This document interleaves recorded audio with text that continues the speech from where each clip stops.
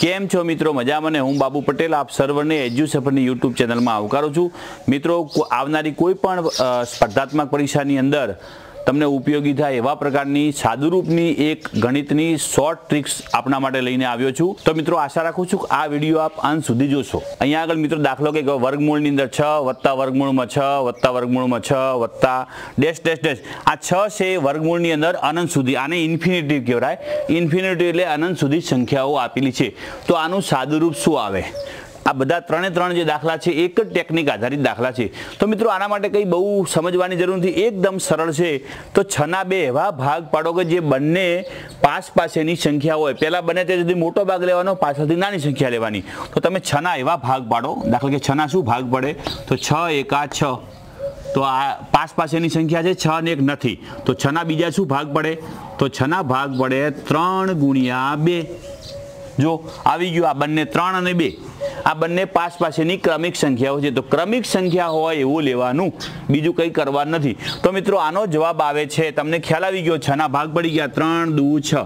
तो ये मोटी संख्या छे ए ज्यारे अहींया प्लसनी निशानी होय त्यारे मोटी संख्या होय लेवानुं। तो आनो जवाब आवे 3।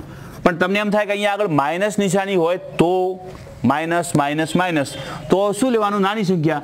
मित्रों अहींया आगळ जे संख्या आपेली एना 2 भाग पाडवाना, एवा 2 भाग पाडवाना के जे बंने क्रमिक संख्या होय एमां मोटो भाग जो प्लसनी निशानी होय तो मोटो भाग छे ए जवाब आवे अने माइनसनी निशानी होय तो नानो भाग आवे। बराबर। तो 6 ना भाग पड़ी गया 3 दूना 6। तो आवी गया मित्रों 3।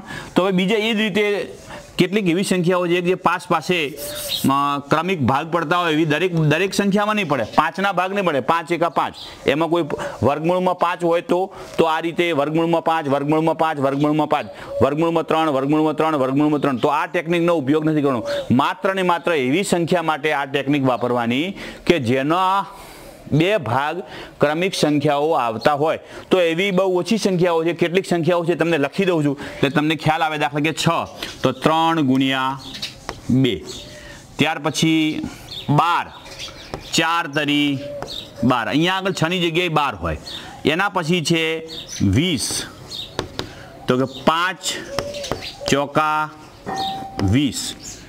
ત્યાર પછી છે 30 तो 6 5 30। एना माटे आ टेक्निक वापरवानी। 42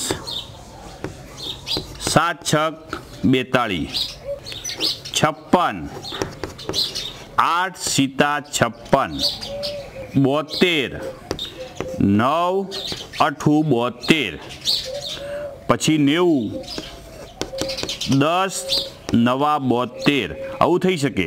હજી લખવા હોય તો લખાય 110 11 गुणिया 10 આવું લખી શકાય। તો મિત્રો આ જે સંખ્યાઓ છે જેના ક્રમિક પાસ પાસેના 2 ભાગ પડતા હોય, 2 ક્રમિક સંખ્યાઓ પાસ પાસે આવતી હોય ત્યારે જ આ ટેકનિકનો ઉપયોગ કરવાનો। આ ટેકનિક માટે માત્ર ને યાદ રાખવાનું વત્તાની નિશાની હોય તો તમારે શું કરવાનો? મોટો જે ભાગ પડતો એ લખવાનો।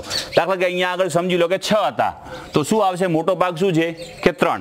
સમજી લો કે 6 ની જગ્યાએ અહીંયા 12 હોત તો શું આવત? 12 વત્તા 12 વર્ગમૂળમાં 12 વત્તા વર્ગમૂળ 12 તો શું આવત? 4 આવત। ચલો 20 છે વત્તાની નિશાની છે તો શું આવશે? તમને ખ્યાલ આવી ગયો કેટલા આવવાના છે ભાઈ?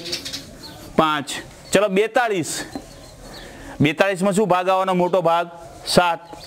बराबर। तो तमने हवे ख्याल आवी गयो छे। हवे आनी आ ज वस्तु आपणे वच्चे माइनस निशानी होय अने आनी आ ज प्रकारनी संख्या होय जेना 2 भाग पड़ता होय क्रमिक संख्याओ तो आ टेक्निक माटे शुं करी शकाय? જોઈએ આપણે બીજી રીત।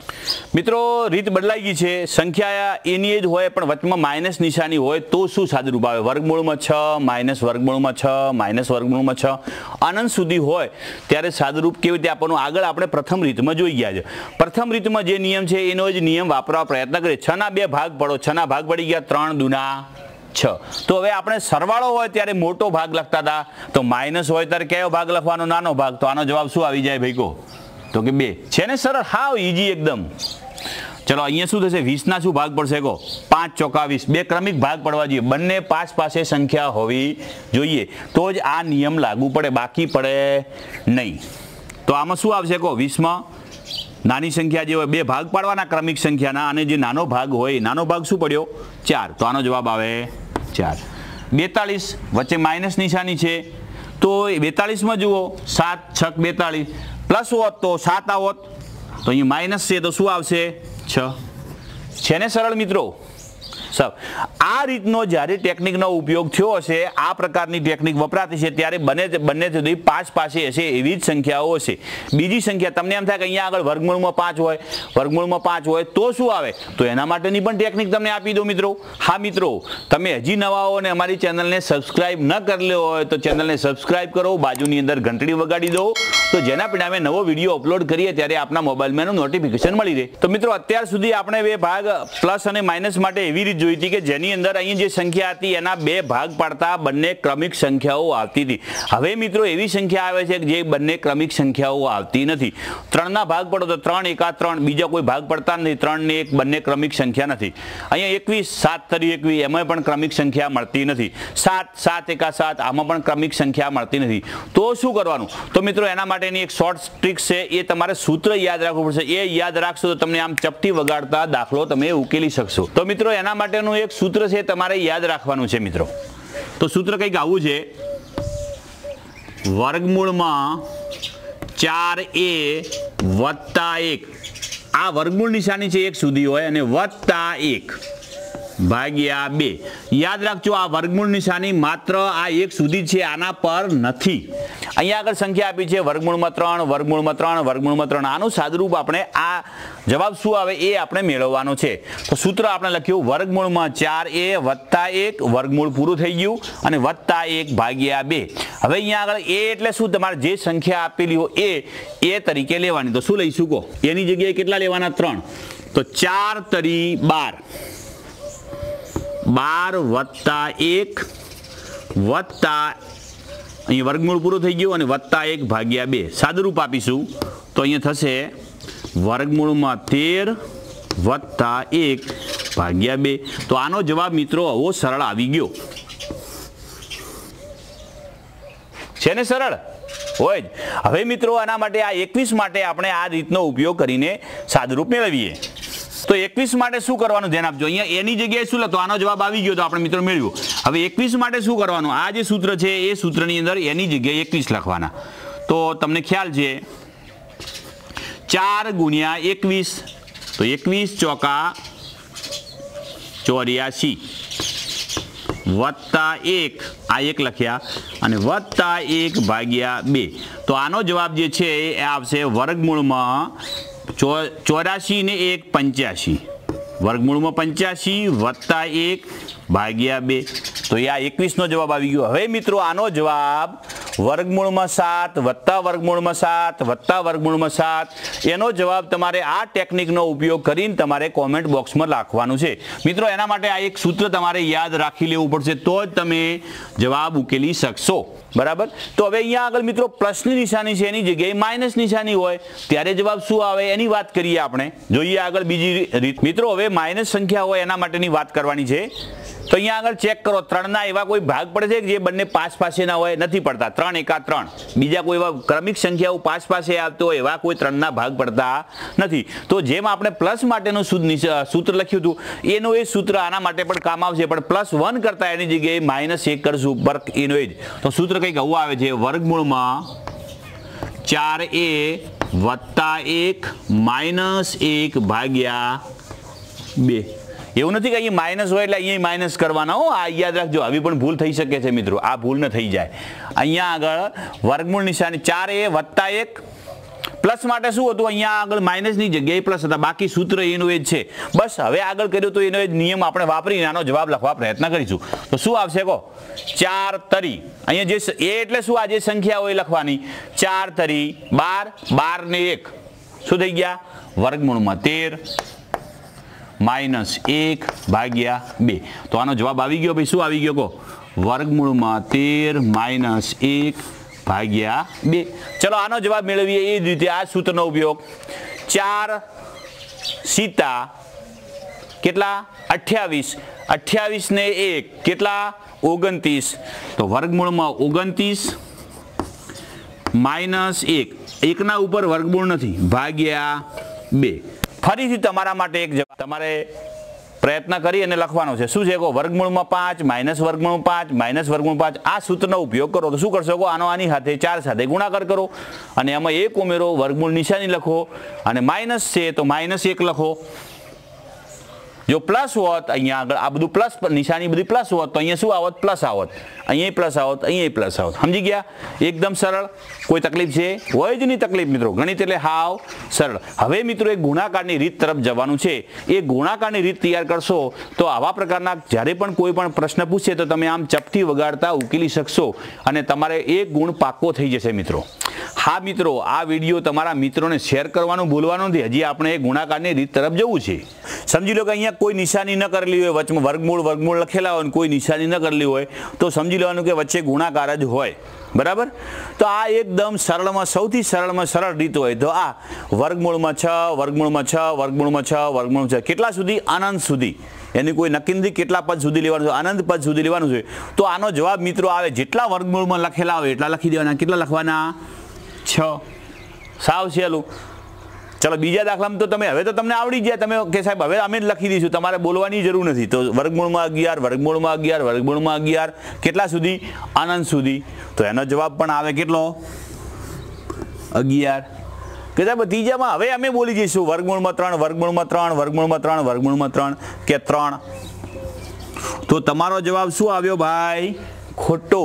અહીંયા આગળ વર્ગમૂળમાં 3 વર્ગમૂળમાં 3 વર્ગમૂળમાં 3 વર્ગમૂળમાં 3 વર્ગમૂળમાં 3 અનંત સુધી નથી મિત્રો. એટલે આવતા એ પૂરું થઈ જાય છે. પૂરું થતું હોય અહીંયા અનંત સુધી ડેશ ડેશ ડેશ નથી લખ્યા મેં. તો શું કરવાનું? તો એના માટે તમારે એક રીત યાદ રાખવાની છે મિત્રો. તો આનો જવાબ શું આવે છે તમને સમજાવવા પ્રયત્ન કરું છું મિત્રો. આનંદ સુધી ન હોય તો એના માટેનું એક સૂત્ર છે. એ સૂત્ર તમે લખશો તો સરળતાથી લખી શકશો. સાવ એકદમ રમક જાણે આમ ચપટી વગાડી. તો સૂત્ર કંઈક આવું છે. એ લખવાના 1 ઘાત માઇનસ 1 ભાગ્યા 2n ઘાત. એ એટલે શું? અહીં જે સંખ્યા આપેલી હોય એને આપણે એ કહેવાનું. સમજી ગયા? તો અહીંયા સંખ્યા શું આપેલી છે? 3. તો એની જગ્યાએ તમારે શું મૂકવાના બોલો? હવે તમને ખ્યાલ આવી જાય. તો મૂકીશું એ. એની જગ્યાએ મૂકીશું આપણે 3. 1 માઇનસ આજે સાદું. આ n એટલે શું? અહીંયા આગળ જો 3 કેટલી વાર છે ગણી નાખો. 1 2 3 4 અને 5. તો 3 છે 5 વાર છે. તો n ની કિંમત આવી ગઈ 5. સમજી ગયા? તો સૂત્ર છે 2 નો n ઘાત. 2 ની n ઘાતનો મતલબ શું? તો 2 ની 5 ઘાત. તો 2 ની 5 ઘાતની કિંમત કેટલી આવશે? 1 ભાગ્યા 2 ની 5 ઘાત. 2 ગુણ્યા 2 ગુણ્યા 2 ગુણ્યા 2 5 વાર કરશો તો જવાબ આવશે 32. બરાબર. તમે લસા લઈ શકો. 32 માઇનસ 1 એટલે 3. 32 માઇનસ 1 ભાગ્યા 32. તો આનો જવાબ કંઈક આવો આવે છે 3 ઉપરના ભાગમાં 31 નીચેના ભાગમાં 32. તો મિત્રો હવે આ તમને ખ્યાલ આવી ગયો. સૂત્ર હજી પણ સરળતાથી એકદમ લખતા શીખવાડું છું. કંઈ ચિંતા કરવાની જરૂર નથી મિત્રો. તમને આ સાવ સરળતાથી ડાયરેક્ટ જવાબ લખતા શીખવાડું છું. આ કદાચ સૂત્ર યાદ ન રહે તો કેમ લખવાનું? તો પહેલાં તમારે લખી દેવાના કઈ સંખ્યા છે વચમાં દેખાય તમને કે 3. આધાર છે 3. ઓકે. હવે 3 કેટલી વાર છે? 1 વાર 2 વાર 3 વાર 4 વાર અને 5 વાર. અનંત સુધી નથી એટલે તો એને 2 ની 5 ઘાત લખવાની. જો અહીંયા આગળ 4 વાર હોત તો 2 ની 4 ઘાત લખોત. 6 વાર હોત તો 2 ની 6 ઘાત લખોત. તો અહીંયા આગળ આપણી પાસે 5 વાર છે તો 2 ની 5 ઘાત. 2 ની 5 ઘાત એટલે કેટલા? તો કે 32. તો તમારે અહીંયા આગળ છેદમાં લખવાના 32. તો ઉપર શું લખવાનું? આ 32 છે એના કરતાં એક સંખ્યા ઓછી. તો 31 ભાગ્યા 32. છે ને સરળ? ખ્યાલ આવી ગયો? હવે તમારે અહીંયા જોવાનું છે 2 2 2. તો આધારમાં શું લખીશું? ડાયરેક્ટ જવાબ લખતા શીખવાડું છું. 2 લખ્યા. હવે કેટલી વાર છે? 2 1 2 ને 3 વાર. આપણે હવે આ 2 લખ્યા એના આધારે અહીંયા જવાબ લખવાની મતલબ નથી, પણ આપણે નિયમ આવે છે 2 ની 3 ઘાત લખવાની. આ 2 છે એટલે નહીં. અહીંયા આગળ 3 હતા તો પણ આપણે 2 ની 5 ઘાત લખી હતી એના સંદર્ભમાં. તો અહીંયા 2 કેટલી વાર છે? તો 3 વાર. તો 2 ની 3 ઘાત. 2 ની 3 ઘાત એટલે કેટલા? તો કે 8. હવે તમને ખબર છે કે ઉપર કઈ સંખ્યા આવવાની અહીંયા? તો 8 ના કરતાં 1 ઓછી. તો કઈ આવશે?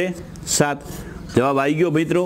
2 ની 7 અષ્ટમાંશ ઘાત સાવ સરળતાથી લખી શકીએ છીએ। તો મિત્રો તમે ક્યાંય જતા નહીં, તમારા માટે પણ એક પ્રશ્ન આપતો જાઉં છું જેનો જવાબ તમારે કોમેન્ટ બોક્સમાં આપવાનો છે। અને હા મિત્રો, ઘણા બધા મિત્રો વિડીયો બહુ જોતા હોય છે પણ વિડીયોને લાઇક નથી કરતા, ખબર નથી। લાઇક ન તમને ગમતો ન હોય તો ડિસલાઇક તો જરૂર કરો, ગમે તો લાઇક કરો, ન ગમે તો ડિસલાઇક કરો, પણ કંઈક તો કરો। મિત્રો હવે તમારા માટે 2 દાખલા અહીંયા આપું છું, એના જવાબ તમારે કોમેન્ટ બોક્સમાં આપવાના છે। વર્ગમૂળમાં 5, વર્ગમૂળમાં 5, વર્ગમૂળમાં 5, વર્ગમૂળમાં 5 અનંત સુધી એટલે ઇન્ફિનિટિવ સુધી છે, એનો જવાબ તમારે લખવાનો છે। બીજો દાખલો છે વર્ગમૂળમાં 7, વર્ગમૂળમાં 7, વર્ગમૂળમાં 7, માત્ર 3 જ વાર વર્ગમૂળમાં 7 છે। બરાબર, જે જવાબ આવે તે તમારે જવાબ કોમેન્ટ બોક્સમાં આપવાનો છે। અને હા મિત્રો, આ વિડીયોને લાઈક કરવાનો ભૂલવાનો નથી। આવજો મિત્રો।